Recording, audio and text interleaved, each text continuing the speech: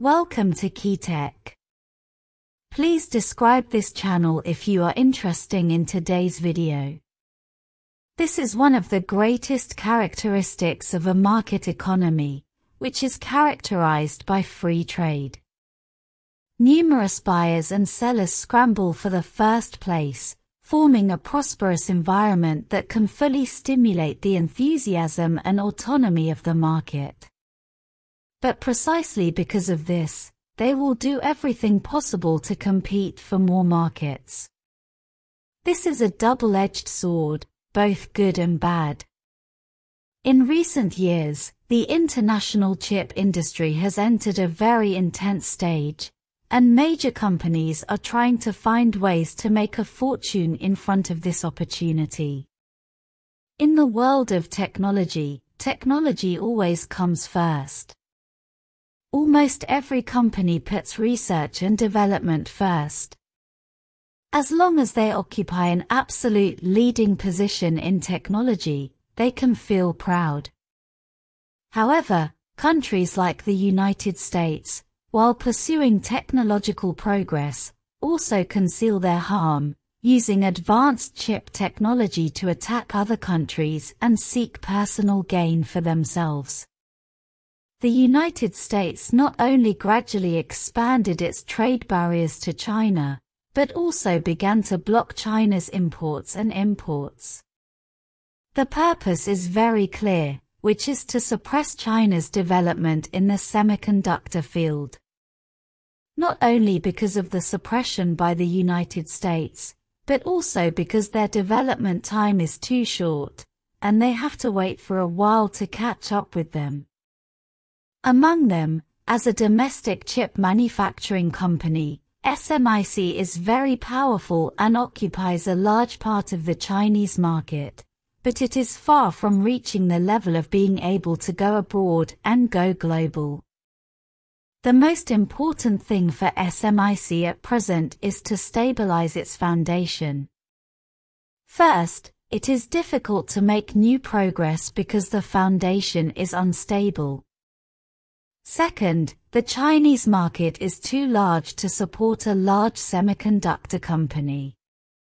Some time ago, there was another good news. Foreign media reported that TSMC received 2 gifts from China.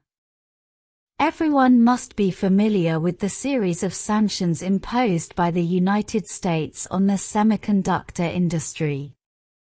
Among them, the restriction on lithography machines is one of them. According to the United States, this is a reckless approach. At the current level of technology, a chip cannot be produced without a lithography machine, and the quality of a chip depends on the precision of the chip. China can now manufacture its own lithography machines, but China's process technology is not the best in the world. If you want to manufacture more advanced chips, you must buy more lithography machines from abroad.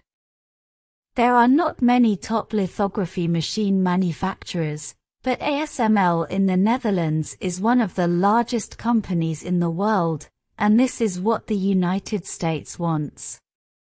At the earliest time, the US government targeted ASML's EUV lithography machine, which is an important process equipment for 7 nanometers and below processes. But the United States still believes that their technology is not advanced enough, so they will improve the technology to within 10 nanometers. In the past year, it has further expanding the market to 14 nanometers and below 14 nanometers. The US sanctions on domestic chip companies are like a mountain, hitting them heavily. Although SMIC has already completed 14 nanometers production, its further development has been greatly restricted. SMIC said before that the research on the 7 nanometers process has been successful, but because of a lithography machine, mass production has not been possible. Fortunately, SMIC had the foresight to come up with another way. The sanctions imposed by the United States are difficult to break in a short period of time. It is better to avoid this way and find another way. SMIC aimed at the mature stage of 28 nanometers and put all its energy into the research and development of this process. Now it seems that there is not much demand for high-end wafers, and 28 nanometers wafers are still the leading industry. SMIC's approach is not wrong.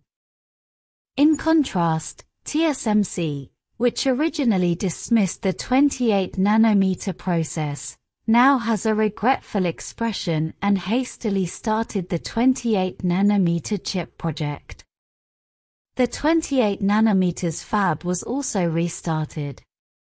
TSMC's development speed is much faster than that of SMIC, but its influence in the market should not be underestimated. TSMC is one of the best semiconductor companies in the world, and their output and survival rate are very high. Moreover, TSMC is easier to buy, but SMIC will be suppressed by the US government. According to the latest reports, TSMC has begun to adjust its production plan because it has received a large number of orders, and the 28 nanometer production base is one of them.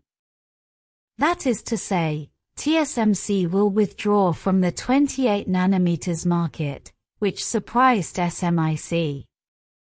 The second reason is that an employee of ASML submitted a new lithography order to TSMC, which means that they can get new products in advance. This shows that SMIC's orders may be delivered and implemented ahead of schedule, which is also good news for them. These two actions of TSMC are beneficial to SMIC, which is why TSMC will give SMIC two gifts. But this is not a gift from TSMC. TSMC does not want its competitors to give it to others for nothing. In the final analysis, TSMC is not as prescient as SMIC, which has led to the current situation. This is not a gift from TSMC, rather, it is a result of TSMC's two actions, which are advantageous to SMIC. As a result, TSMC will provide SMIC with two gifts. It is not something that TSMC wants its rivals to give away for free. In the end, TSMC is not as foresighted as SMIC, which has resulted in the current circumstance. Thank you for watching this video. What do you think of this? Please share your ideas in the comment area.